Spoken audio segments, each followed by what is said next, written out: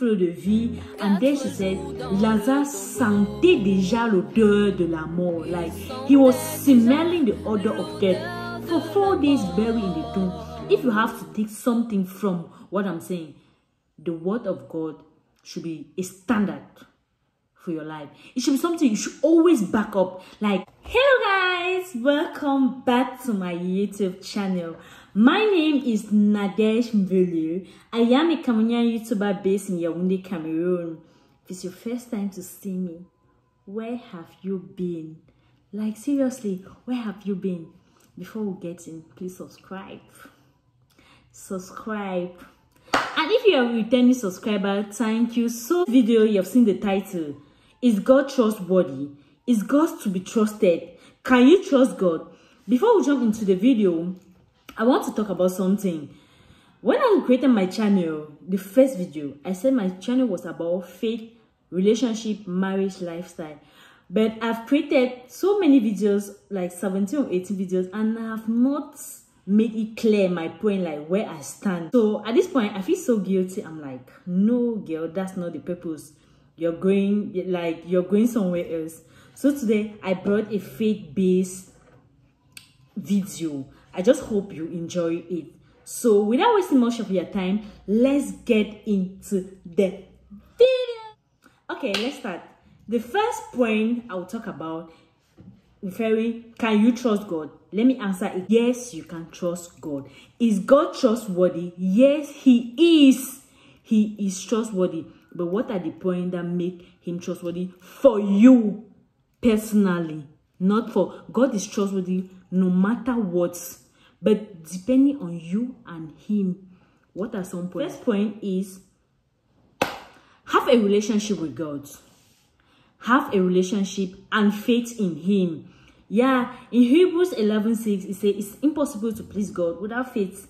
So we'll not die too much in it. You have to have faith and a relationship with God before you can even trust him. Because if you don't have a relationship with someone, let me just go aside God. If you don't have a relationship with someone one-on-one, you don't talk with the person, you don't get to communicate. Where is the trust coming from? How will you trust the person? I don't get it. So you first of all have to have a relationship, a one-on-one with him, conversation. So anytime you come, a relationship with God. Second point I'm talking about, be trustworthy yourself. Yeah, be trustworthy. Is God supposed to be? Can God be trusted? Yes. Can you be trusted?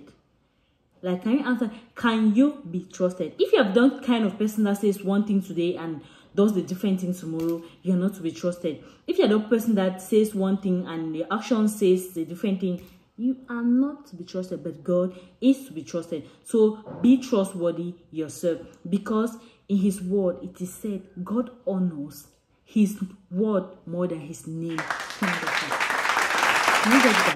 He honors his words, like what he says he will do.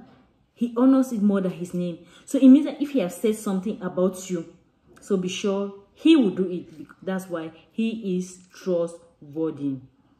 Satan comes in so that we can doubt God.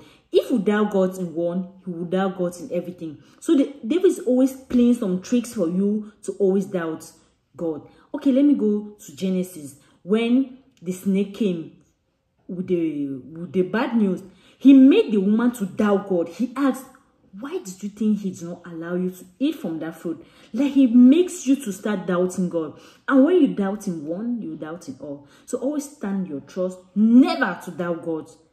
Trust him for whatever, because what he says, he will do it. So God is trustworthy. The third one, be intentional. What do I mean by this? Always count your blessing that God have done. Always count the victories that God have done in your life. That's when you will know you will have more trust in him. Be intentional about it. Always remember what you overcame. Let's go to 1 Samuel 17 verse 1 to 58. It's so long. When David was going to fight the Philistine, that is Goliath, he remembered his victory. He remembered that God who have done it can still do it. That's trust. You get me? That's trust in someone. You remember what he did. He can still do it. He has never failed. You get, because people were looking David so small, Goliath huge. Who doesn't know that story? And David going to fight, because just the trust he had, in God made him to be able to stand the grounds. And finally, he won because of the trust he had for God. Trusting God means you give everything to him. Going to answer my question, can God still be trusted? Yes. Let's go to Jeremiah 29 verse 11. I know many people are familiar with this, which says, "For I know the plan I have for you, declares the Lord, plan to prosper you and not to harm you, plan to give you hope and a future." Hallelujah. He knows the plan. Like, God knows the plan for you. It might take time, but it comes with patience.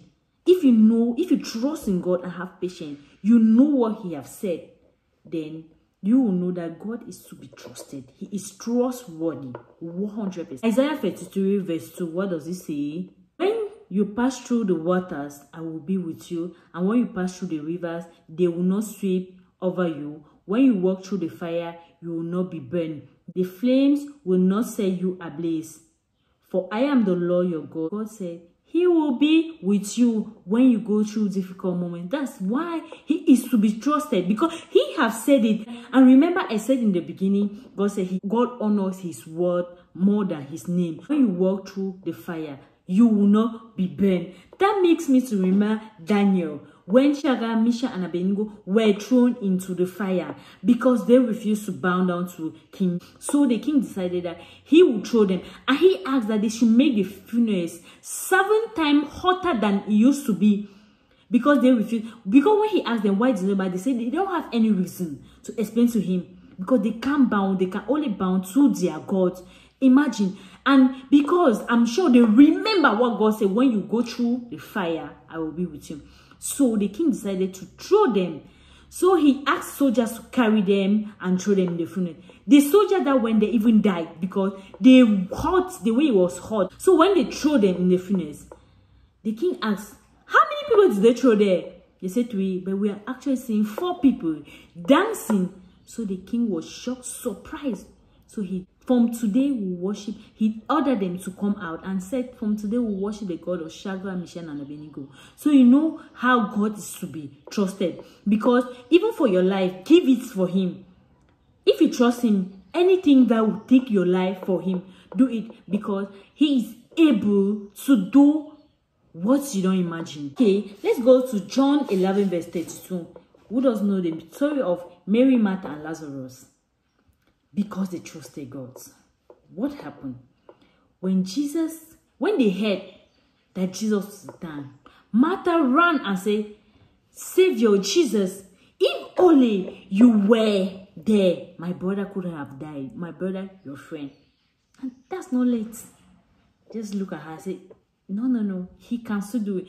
So Jesus went. Lazarus has been in the tomb for 4 days. He was smelling the odor of death already. Like, who knows the odor of death? I don't know. I heard a song like Indira. If you're familiar with her, Indira, she sang a song and said "Souffle de vie," and then she said Lazare sentait déjà l'odeur de la mort. Like, he was smelling the odor of death for 4 days, buried in the tomb. And Jesus said, "Get up." They untied him and he came back to life. That's how trustworthy he can be. That's how trustworthy you should trust God, knowing that he can resurrect. Let's go to 5 verse 21 to 24. When Jesus healed the daughter of Jairus, he said, when Jesus came down from the boat, he told him, he went and knelt down at his feet and said, "Master, my daughter is dying back home. If only you touch her, she'll be healed." That's trust. You get me? That's trust. Knowing that if this one touches, if God touches, like, that's how far you should trust God. Telling him, "Father, I know if you lay a hand, if you speak on this my situation, it will be better." Best. You get what I'm saying? So as Jesus was going to heal the daughter of Jairus, who doesn't know the story of this woman? Like, every Christian must surely know this. the woman with the issue of blood. As she heard that Jesus was about to pass, she said in her heart, only a touch from him will heal me. Hallelujah. Only a touch from him, I will be healed. So, as Jesus was passing, the crowd, like a crowd was gathering. So she just went, she fulfilled, passed her way, and she just touched the garment of Jesus. And instantly, because of the trust and faith she had in God, because of the trust and faith she had in God, I told you from the beginning, it is impossible, everything we are talking, it is impossible to do it without faith. A touch from you will heal me. And immediately she touched the master garment. She was healed immediately. And power left him. You get me? You have to trust God. You have to trust God in the worst situation. Just know he is there. And always go back up with the words of God. We'll come to that. The word of God says, the word of God can never come out and go back void and go back empty. Meaning, the word of God can never come into your life and doesn't change you and go back the same. Never.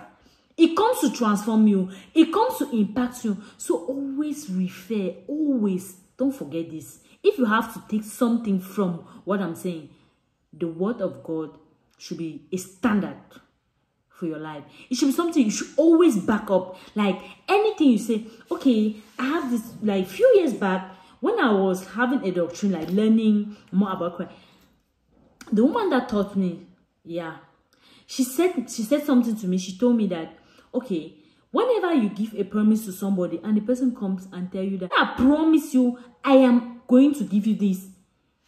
Human being first, when I tell you that, you said, you promised me in January 2002 that you will give me this, it makes me more like guilty. That's God. God honors his word. Always go back to his word. You said in your word, you said in Mark this, you said in Matthew, you said in Psalms this, like refer it. You said in your word that if I do, it comes with a promise. Remember, remind God of his word to you. Don't just speak void like it's got to be trusted. Yes. When you want, remind him of what he said about your situation. Like this is the last one. We'll go to Joshua 1:8. I just love it so much. Keep this book of the law always on your lip. Meditate on it day and night, so that you might be careful to do everything written in it. Then you will be prosperous and successful. Hallelujah. Let me read over.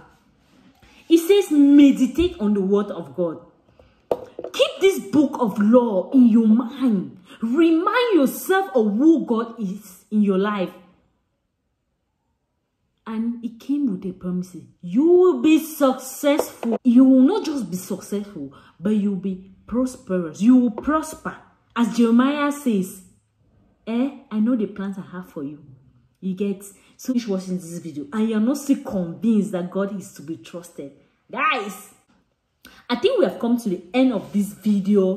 Please, if you like this kind of video, comment, like, share even to somebody. Share this video to somebody. Tell him, like, you might have somebody going through some stuff. You can share this video and I bet you it will help someone. Pray that God, let this video just touch one person. Just bring one person to Christ. But I have just backslide, forgetting who God is. Please share this video to somebody. Tell him God loves him. And see you guys in my next video.